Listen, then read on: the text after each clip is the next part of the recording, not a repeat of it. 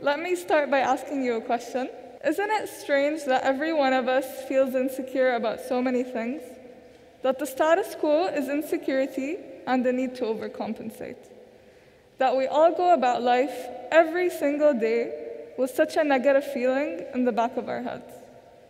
We all have so much to offer the world, yet we feel this way.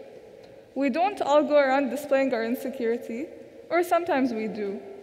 It manifests itself in many different ways, whether arrogance as an overcompensation tactic, or just not feeling confident enough. It affects our lives, what we think we're capable of, and what we think we have the potential for. The opportunities that we think we're good enough for. The kind of people that we surround ourselves with. Let's start by talking about why we feel insecure. The way I look at it, the social nature of human beings results in the need to always conform.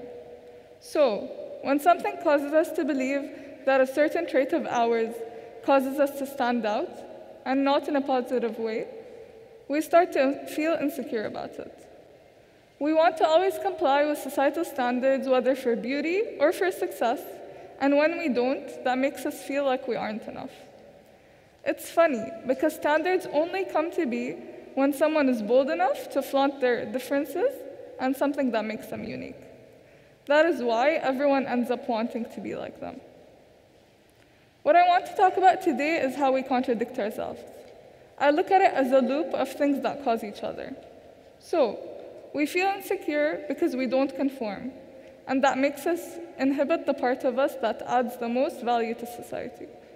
That then makes us feel like we lack luster, or traits that give us a place in our community and in our social groups. If we all feel this way, doesn't that kind of defeat the point? If we are all trying to conform, then what are we trying to conform to?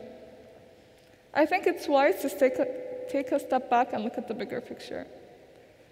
There's less to be scared of when we know that everyone is afraid of the same thing, especially when that thing is just a social construct and not impending doom.